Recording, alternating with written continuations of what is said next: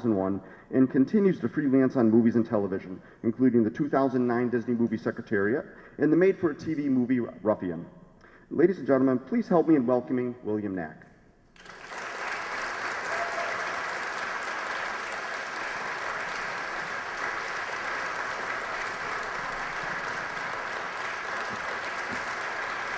Thank you. Thank you very much. Boy, I think I'll do that again. That's great. On the afternoon of August 25th, 1972, as I was sitting in the old wooden press box at Saratoga Race Course, I turned to a veteran racetracker sitting next to me, a look-alike, a Burl Ives look-alike, named Arthur Kennedy, and I introduced myself. Now, this was my first week covering any kind of a horse race at Saratoga. I was a new turf writer at Newsday, and it was an absolutely perfect day. The sun was up and doing business above the elms. The flags were snapping at attention in the infield. The old canoe was bobbing on the lake. And right out there on the racetrack, 9 colts were parading to the post for the Hopeful Stakes, the premier race for 2-year-olds at the Spa, an historic event that had been won by many of the greatest racehorses in history. And right there in front of me, his golden coat dappled in the sun, was the strapping, muscular dude named Secretariat. He had come to the Spa to demonstrate for all the world what he was about. In fact, as things turned out, to demonstrate what horse racing had always been about at Saratoga. Caught up in this rather idyllic scene, something for me akin to heaven on earth, I turned to Arthur and I said something like, "Would you believe that 6 months ago I was running around Long Island investigating the effects of laundry detergent seeping into groundwater and learning all one ever needed to know about tertiary treatment of raw sewage?" Startled, the gentlemanly Arthur looked at me and said, "Welcome to Saratoga. You escaped just in time." I said, "In time for what?" He said, "To see Secretariat win the Hopeful." "I've been around racetracks a long time," Arthur said, "and I saw him win the Sanford up here. He's a man among boys." I had already seen the colt break his maiden down below, as we referred to Long Island, up here. But I had read about the Sanford and had talked to trainer P.G. Johnson about it. He had raved about how Secretariat had pulverized the Sanford field, especially his disrobing of a very fast colt named Linda's Chief. My arrival there in that press box overlooking this Eden of the Adirondacks was of a sequence touched by magic. More than 60 years ago, back in the mid-1950s, when I was a larval horse fancier and horseback riding instructor living in a northern outskirt of Chicago, I was taken by a neighbor one day to Washington Park Racetrack, some 30 miles south of the Loop. It was late August of 1955. As I stood at the rail near the tunnel leading from the paddock, the public address announcer told the throng of 40,000 souls that the great racehorse Swaps, that year's winner of the Kentucky Derby, just off his record-smashing performance in the American Derby, was about to parade on the track for the pleasure of the crowds. Moments later, there he was, striding along the outer rail with Tiny Bill Shoemaker on his back. He was a lovely racehorse with a head that had a kind of cameo quality to it. And as the shoe walked in past the crowds, we kids all hollered to him to bring him over. "Bring him over here, Bill," which he did. He very quietly brought the horse over to the outer rail. The Swaps dropped his head over it. Instinctively, I reached up, my right arm palm down. He stuck out his nose tentatively and then dropped it, smelling the back of my hand. I can still feel that warm breath yet today. And I would suggest if anybody does not want to commit about 45 years to the racetrack, do not allow a thoroughbred horse to breathe on the back of your hand. His warm breath went through me like a current, something eerily divine. And from that moment on, that horse and the game of racing itself owned me as no other. The effect that passing moment had on me was genuinely stupendous. It made me a student of the game's colorful past, a witness to its grandest traditions, and ultimately a steady habitué of its far-flung gambling hells, from Newmarket to Longchamp, from Santa Anita to Hialeah to Saratoga. I began reading everything I could about the Colts' upcoming match race at Washington Park against Nashua, who was training for the race right here at Saratoga. The daily press was filled with stories not only about the race, but about Saratoga itself, the spa, and how Sonny Jim Fitzsimmons, Nashua's trainer, would sit for hours at the end of his shed and spin tales about his charges and past racing, regaling newspapermen about his 2 Triple Crown winners, Gal and Fox at Omaha, and his Derby winner, Johnstown, 1939, the sire, by the way, of Nashua's dam, a mare named Segula. My total immersion in Saratoga lore led to an amusing colloquy with my father. Don't forget, I was 14. Saratoga's in New York, isn't it? I asked him one morning. He nodded. Yes, it's somewhere upstate. I said, why is Nashua stabled in New York and training in Oklahoma? He said, I don't know, you better look into that. Well, further investigation revealed that Oklahoma was the fabled training track across Union Avenue, and rumors were flying that Nashua, over that deep and tiring surface, had blazed 5/8 of a mile in 56 seconds as a final prep for what would turn out to be a sweeping 6.5 lane victory over a sore-footed Swaps in a match race I would just as soon forget. That lamentable outcome for me aside, thus and there began my nearly endless fascination for Saratoga, an enduring passion to understand its mural-length history, its abundant legends, and its lore. 2 years later, I gave up my life as a rider of saddle horses and became a regular at Arlington Park. I even became a groom and a hot walker. 2 or 3 times a week in August, my father would dispatch me to the newsstand in Evanston to buy the daily racing form for 35 cents. I repeat, for 35 cents.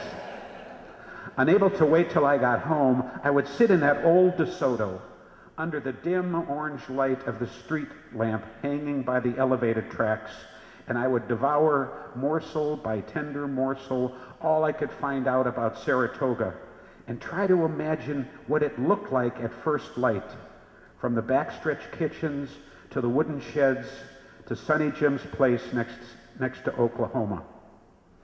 Saratoga even followed me to Vietnam in 1967 when I was a soldier in the Army there. My mother used to send me audio tapes of the races she'd recorded off the television, and I'd sit alone in my billet at night listening to them.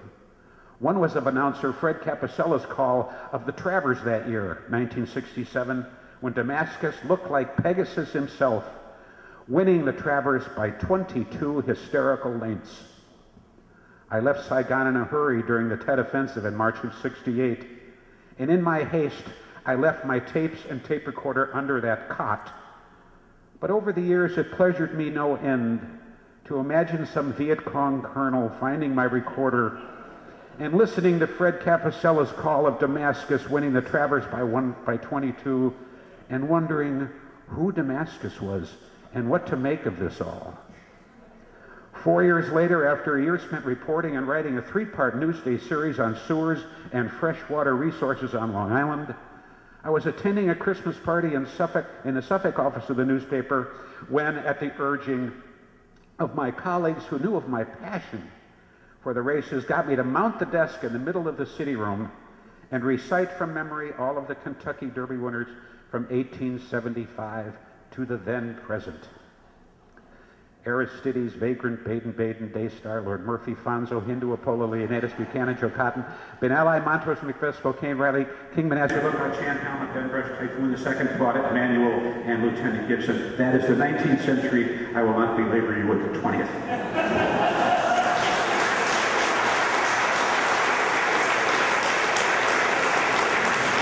I dismounted from the table, and at once the Newsday editor, David Laventhal, sidled up next to me and asked why I knew that.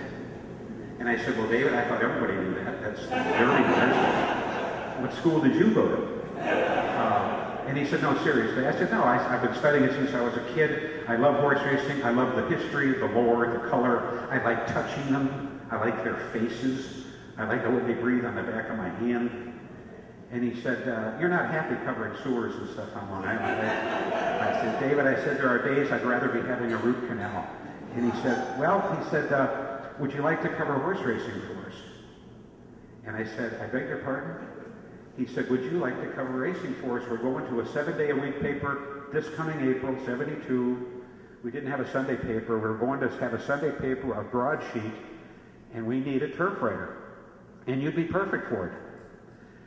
And so 5 minutes later, I had totally turned my career from writing about environment and politics, and I became a turf writer. And he said, by the way, Billy said, you have the job, but I want you to write me a note, a memo asking me for it, and I'll post it. And that way, I won't have a lot of editors and people coming in here wondering whether I've gone insane or you have. So just write me a nice note about why you want to cover horse racing. And the only thing I remember about that memo to David was when I told him that after 3.5 years of covering politicians, I would like the chance to cover the whole horse. And so, yeah.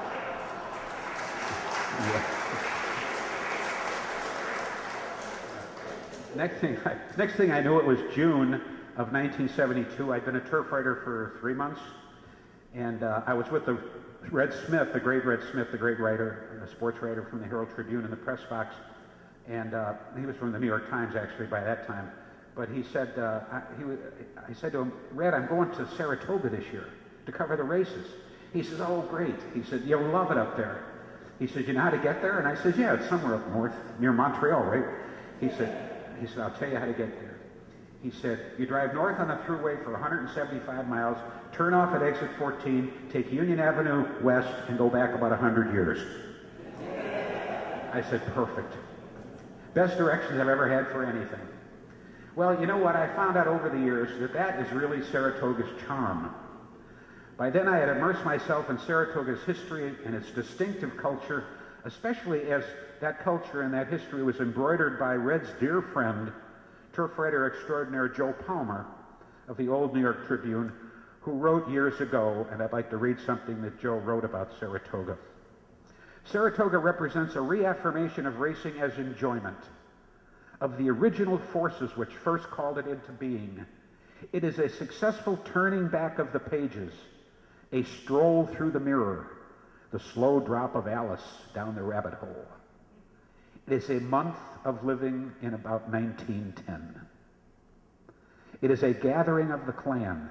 Nowhere, not even in Lexington, is there such a concentration of owners, trainers, jockeys, touts, officials, and racetrack presidents in so limited an area. But Saratoga does not depend on the racing of the afternoons or the gaiety of the evenings for its magic. For these can be found elsewhere. Some of the credit must go to the town itself. It is a town of big, quiet houses, of deep, perfectly trimmed lawns, and of clear, lucent mornings, with the sunshine lying on the elm trees like bright dust.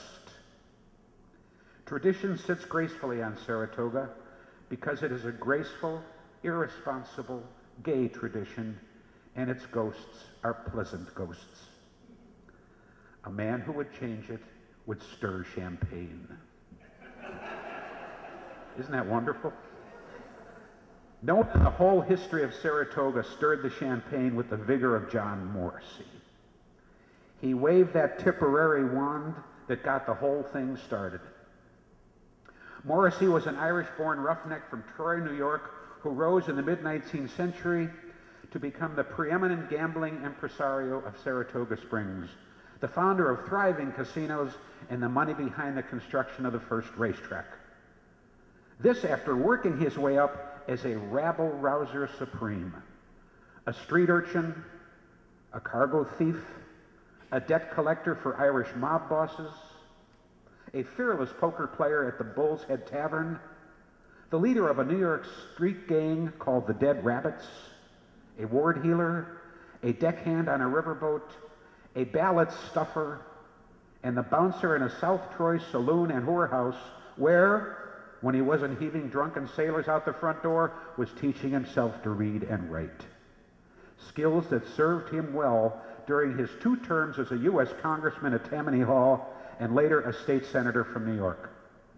And oh yes, let us not forget that John Morrissey was also behind those bare knuckles and leonine courage, the reigning heavyweight champion of the world after beating Yankee Sullivan, a pug-nosed fugitive from the Australian penal colony of Botany Bay, following 37 rounds of blood, mayhem, and prayers in 1853.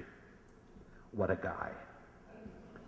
John retired from boxing in 1859, and 4 years later, he presided at the opening of Saratoga Racetrack, August of '63, and watched a mare named Lizzie W. win the opening event barely a month after General Pickett made his fateful charge across that open field at Gettysburg.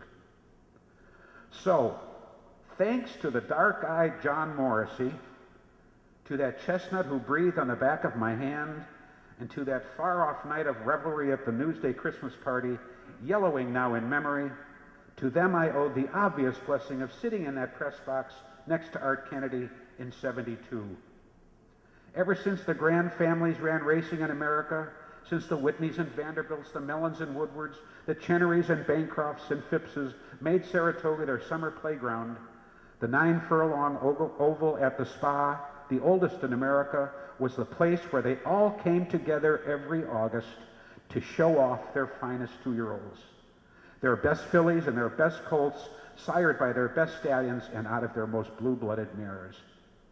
Hosting races like the Saratoga Special, the Sanford and Hopeful for colts, and the Adirondack, the Schuylerville and Spinaway for fillies, Saratoga was not so much a vast betting parlor as it was the fanciest equine kindergarten on the planet, with these wealthy families grooming their children, equine children, to see who had the fastest kid on North Broadway. And not incidentally, to see whose stallions were hot and whose stallions were not. It had been that way ever since Hall of Famer Hamburg won 2 stakes there in 1897. In 1913, Old Rosebud crowned one of the greatest 2-year-old campaigns in history with 2 stakes victories at Saratoga, and in his second start the following year, he smashed the Kentucky Derby field, winning by 8 lengths and setting a new track record that stood for 17 years. People say, who's Old Rosebud? Well, Charlie Hatton, the great turf writer from the Daily Racing Form and great turf historian, once said to me something I shall never forget. He said, there's nothing like watching Old Rosebud cut up a field of horses. It was like watching an artist at work. And the late great trainer Ben Jones of the Calumet Farm, Hall of Famer, the man that Joe Hirsch regarded as the greatest of all trainers, whenever a new phenom, equine phenom, burst on the racing scene, somebody would say to Ben, what do you think of so-and-so? And he always had a 4-word stock reply, couldn't beat Old Rosebud. That's who he was. And he really made his career here at Saratoga as a baby. That same year, 1914, that he won the Derby, the year and the month that the world shook, by the way, with the guns of August, the beginning of World War I, Harry Payne Whitney's great Hall of Fame filly, Regret, won 3 major juvenile stakes at Saratoga, all against males, and culminating with a triumph in the Hopeful, her only 3 starts as a baby. And in her 4th lifetime start, in May of 1915, as though still carried by the momentum of her 3 victories at Saratoga, Regret became the first filly in history to win the Kentucky Derby. Over 15 of the first 40 horses inducted into the Racing Hall of Fame won as juveniles at Saratoga, including the immortal Man o' War and 3 Triple Crown winners, Sir Barton, Gallant Fox, and Whirlaway. So no wonder that Saratoga paddock, shaded by those stately elms, was buzzing and crawling with breeders and owners in summer suits and dresses when Secretariat, bred and owned by a paragon of the Jockey Club establishment, Christopher T. Chenery, came strolling in for the Hopeful. Supple of muscle and golden of coat, He looked like a great discus thrower. The atmosphere he generated was electric. Charles Hatton again was already calling him the finest physical specimen he'd ever seen in 55 years on the racetrack. The hopeful was where Secretariat announced emphatically, in the long-established tradition of Saratoga, who he was and how fast he would get there. I have to apologize for the nature of the video I want to show you of the hopeful. There is no sound. But he is last going down the backstretch. He's number 7.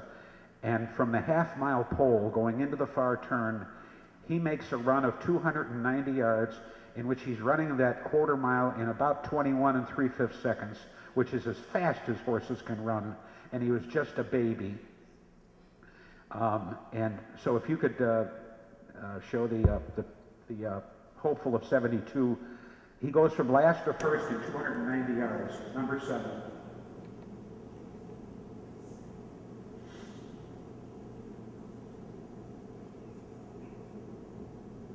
He's dead last. Now they're going out, they're going 6.5 furlongs, so they're going into the turn. There was a bunch of really nice colts in this race.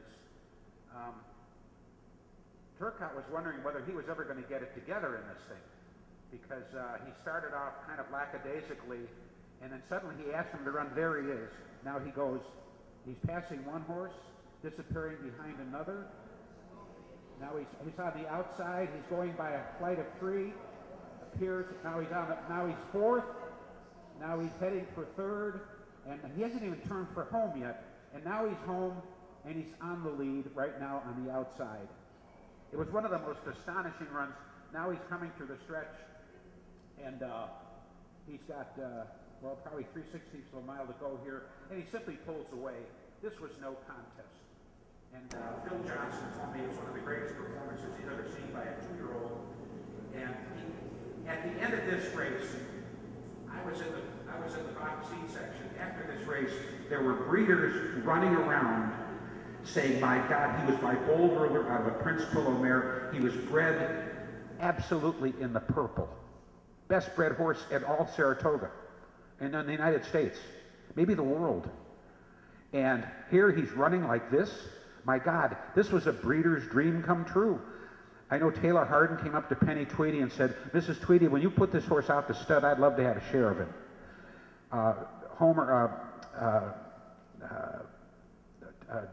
Jones, I forgot his first name. Anyway, he came up to her and said something. Alfred Vanderbilt, who was sitting in the box seat right in front of Penny, said, Penny, if you're interested in ever selling this horse, I'd love to have a piece of him for breeding purposes.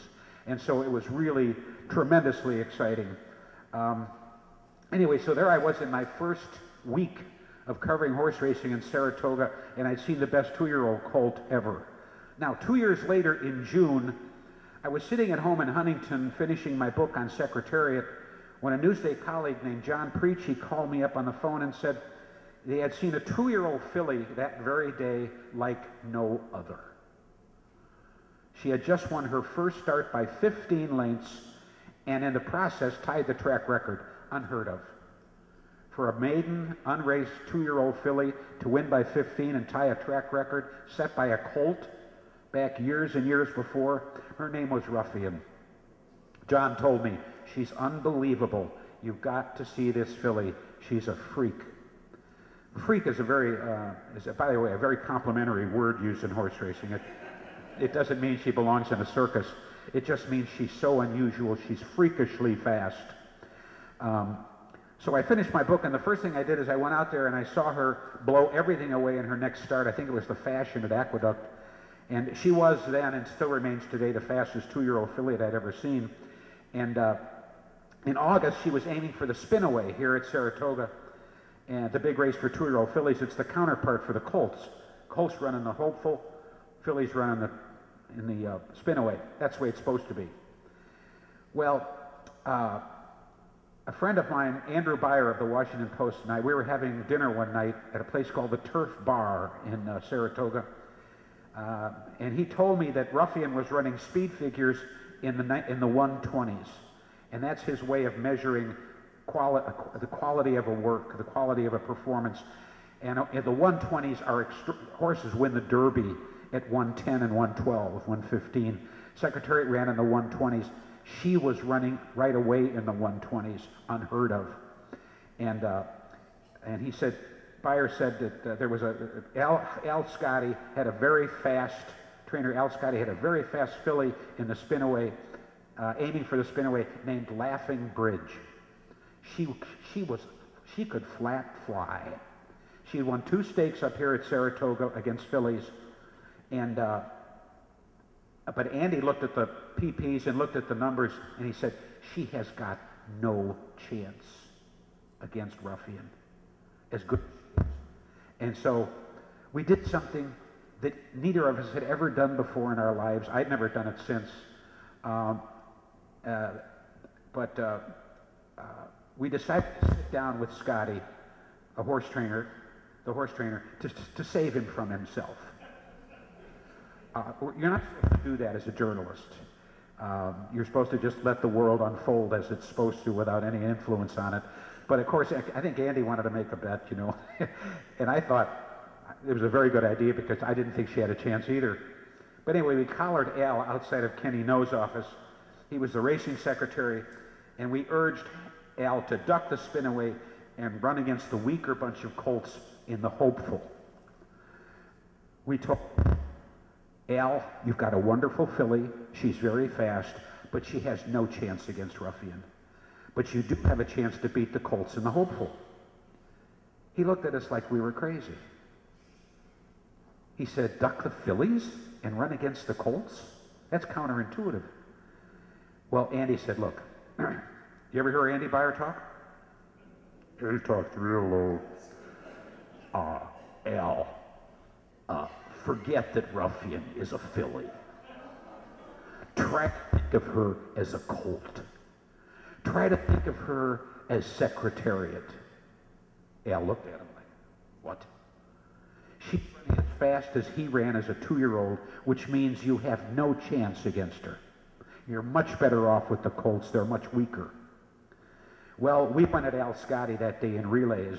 Finally, he threw up his arms, walked into Kenny, and said, I've got to talk to Kenny No about this. So we waited. We sat on that bench by the eliminate machine waiting for him to come out. He finally came, burst through the door, his face wreathed in a smile of relief, and said that Ken No had told him to stay where he was in the Spinaway. Quote, Kenny doesn't believe in running 2-year-old fillies against colts, unquote. I jumped up, grabbed Al's hand and said, Al, good luck, you're going to need it. Anyway, I am going to show you what happened in the Spinaway when Laughing Bridge ran against Ruffian. Here it is. It actually has sound. So it's a good speed. And raw. From between horses, Ruffian takes the lead. Scottish Melody on the outside at second. Laughing Bridge in third position. Some Swinger on the foot. Down the back stretch, Ruffian has the lead. By 1 length, Scottish Melody is second, a length and a quarter. Laughing Bridge is third by a length and 3/4. And Some Swinger races fourth. They move past the half-mile pole and now round the far turn. Ruffian draws away the lead by 2.5. As Laughing Bridge takes over second position by a length and a quarter. Scottish Melody is third by 6 lengths. Some Swinger is fourth as they come to the top of the stretch. Ruffian in command by 2 lengths. Laughing Bridge now second by 3. Scottish Melody third and Some Swinger. The quartet straightens away in the stretch. Ruffian in front by 3.5 lengths. With Laughing Bridge is second, Scottish Melody on the inside third, and Some Swinger is fourth.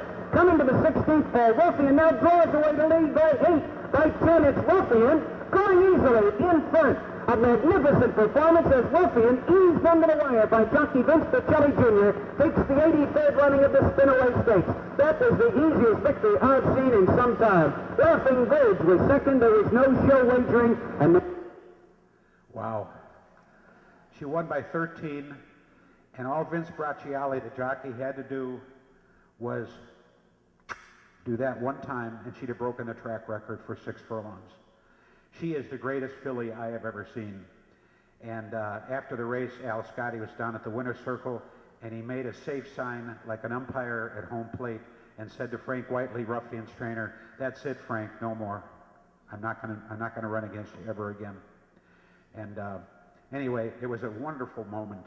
The place, again, like when Secretariat won the Hopeful, of course, the breeders weren't running around like crazy because the mare was privately owned, and you can't syndicate a mare. She can only have one foal a year. And unlike a stallion could sire 75, 100. But people were just so excited. And it was one of the great days at Saratoga. So anyway, you know, Saratoga has always been enormously popular over the years because it has been, in my view, the most pleasurable of all racing destinations, a perfect confluence of glamour and gambling, of old money and new, and of history and tradition, featuring memorable characters, both human and equine, all pulled together in a 19th century setting that comes vibrantly alive once a year for our pleasure and recreation, like Brigadoon, under peppermint awnings and oyster shell skies. I used to love to talk to the resident old-timers about Saratoga, trainers like Holly Hughes and George Major Odom, and ask them about the good old days and what Saratoga was like, just as I had tried to dream it when I was a kid, parked in front of that newsstand in Evanston.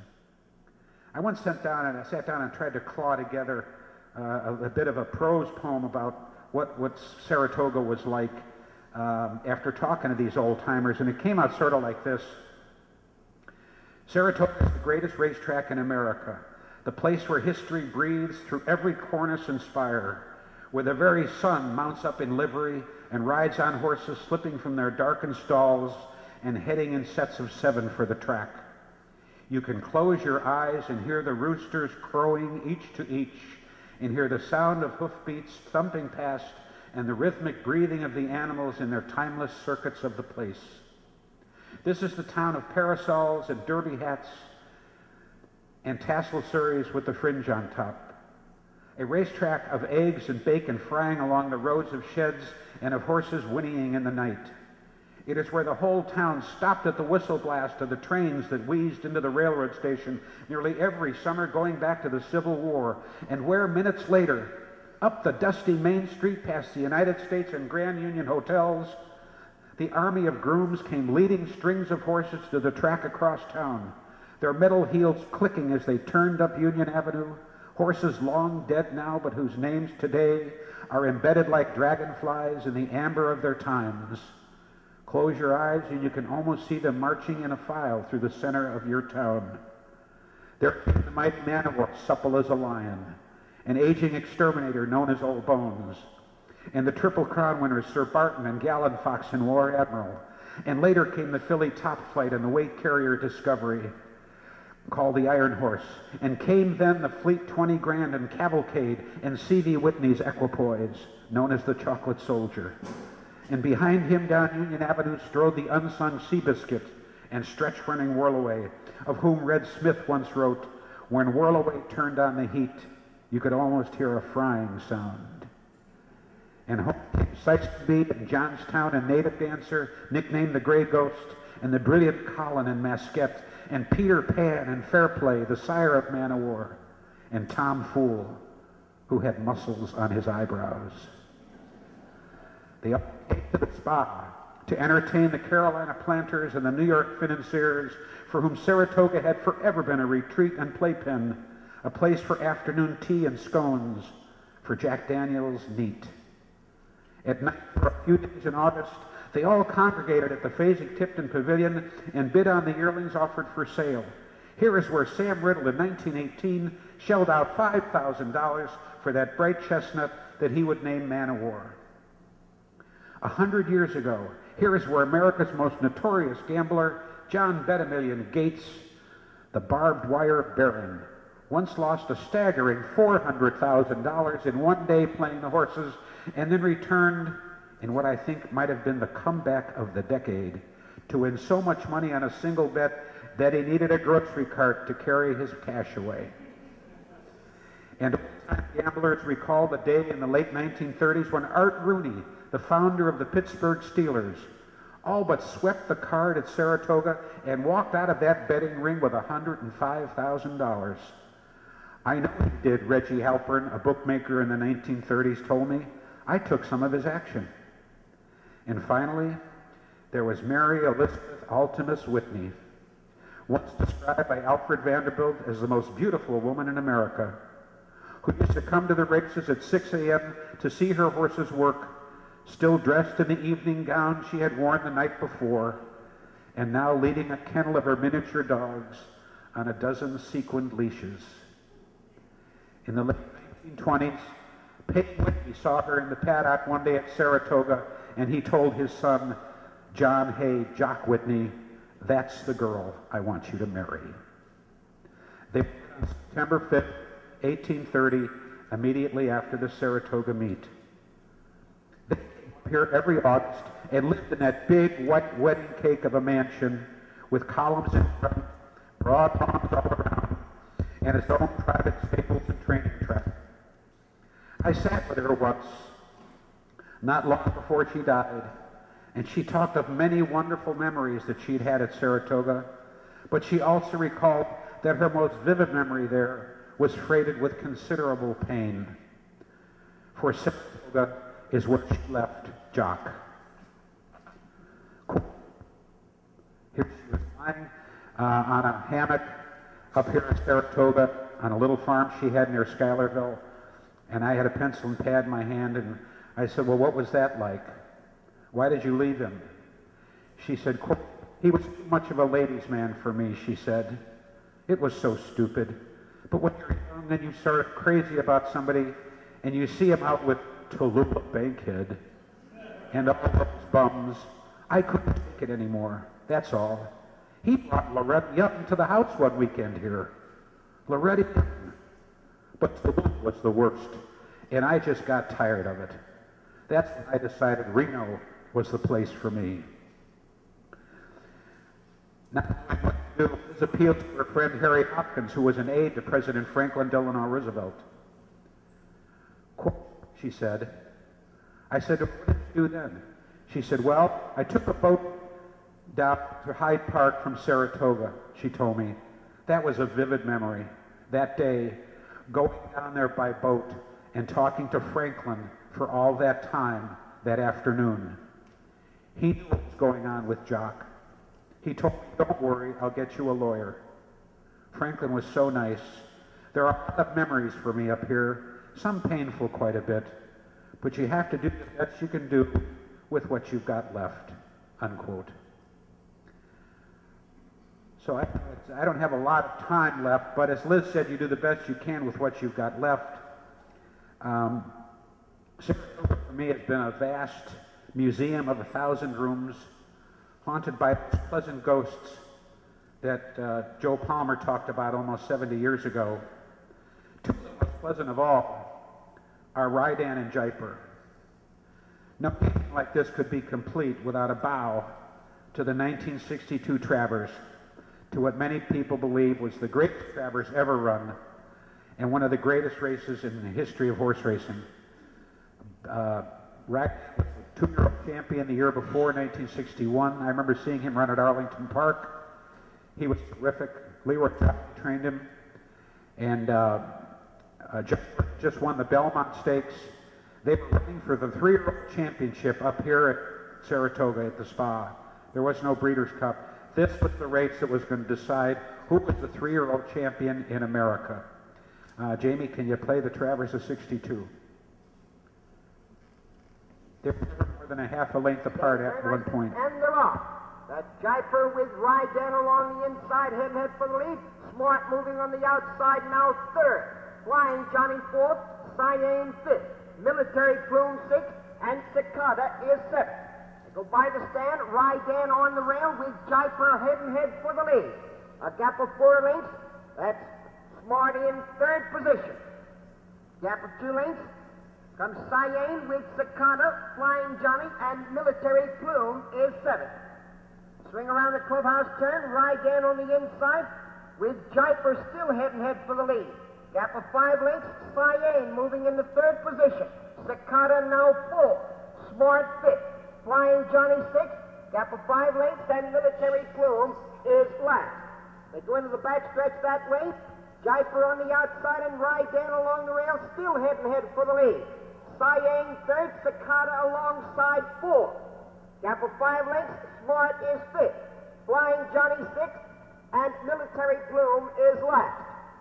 Going the half-mile pole, it's Ridan on the inside in front by half a length with Jaipur alongside. Along the rail, Siang third, Cicada fourth.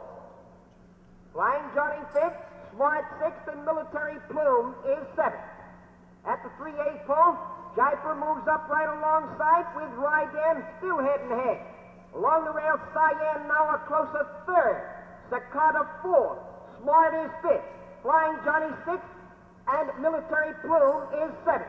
Coming into the stretch, that's Jaipur out in the middle of the track, Siang along the rail with Ridan. Coming through the stretch now, that's Jaipur and Ridan still battling for the lead.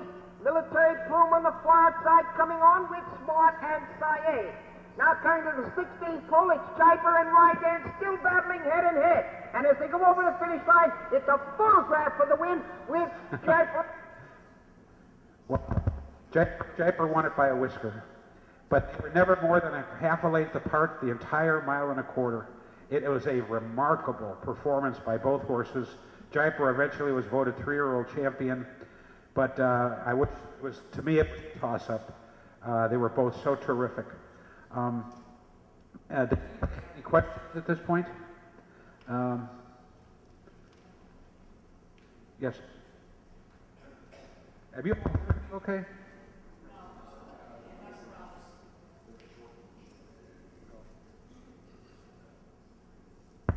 Hello? Okay, does anybody have any questions on anything I've said? You know what, the 73 Whitney, I can show that to you. I was going to talk about one of the things at the time, but I'll do it if you'd like me to. Saratoga is known as a graveyard of favorites, and ever since Spinaway got beat by upset in the 1919 Sanford Stakes. Oops, am I doing okay? All right, now, I'm sorry. Okay. And of course, Alan Fox got beat in the 1930 Travers by a horse named Gin Dandy.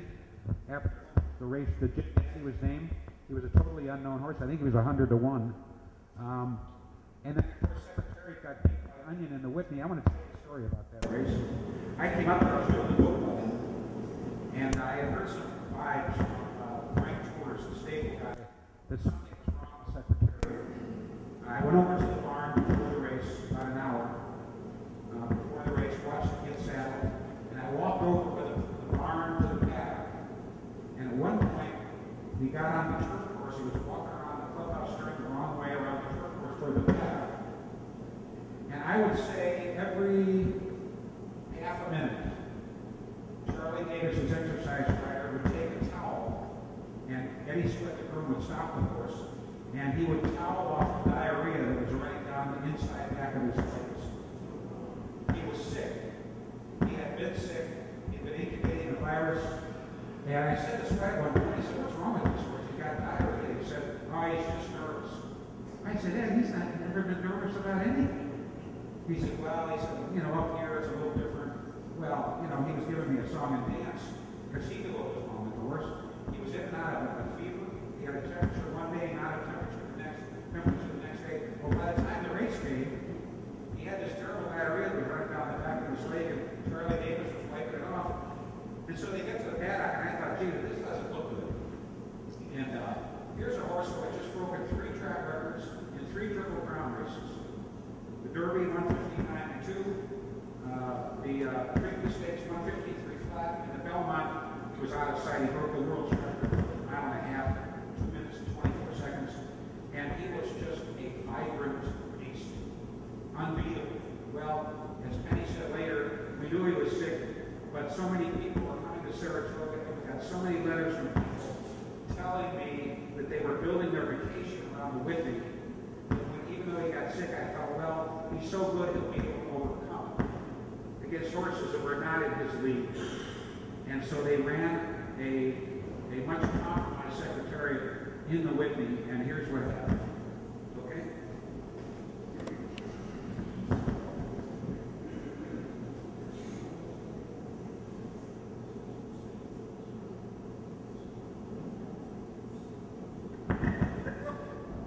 And that's ruled by reason between horses. On the outside, there goes Onion, and Scout is now third. That's Secretariat fourth, and True Night is fifth as they round the clubhouse turn. Onion takes command now, moving quickly to a 2.5-length lead, with West Coast Scout second by a head, ruled by reason alongside third. A gap of 2 lengths, Secretariat is fourth. 3 lengths farther back, True Night, as the field moves on to the backstretch. Onion has the lead by a length and 3/4. West Coast Scout is second on the inside by 3/4 of a length. Ruled by reason next, and there goes Secretariat, moving through along the inside now to be fourth. A gap of 6 lengths and True Night. Down the backstretch, it's Onion showing the way by a length and a half. And on the outside, West Coast Scout second ahead. Here's Secretariat, a closer third on the inside, moving to the leader. 2.5 lengths farther back, ruled by reason, 8 lengths, and it's True Night fifth. They go past the half-mile ball into the far turn. Onion in front by a length. That's Secretariat on the inside, taking over second position. The lead. West is out third with ruled by reason. Fourth far back, it's True Night. On the far turn, Onion in front by a head. Secretariat on the rail. Now up to challenge for the lead. Coming to the top of the stretch, it's Onion on the outside. And Secretariat on the rail up to challenge. They turn for home. There's 3/16 of a mile to the finish. It's Onion on the outside. Secretariat on the rail, stride for stride, and down the stretch they come. Onion on the outside, Secretariat on the rail. An eighth of a mile to the finish. The leaders head-to-head, stride for stride. Secretariat and Onion. Onion has the lead by a head. Secretariat on the inside, past the 16th ball. It's Onion in front by a half. On the inside, Secretariat. Wasn't that off? Let's grab it.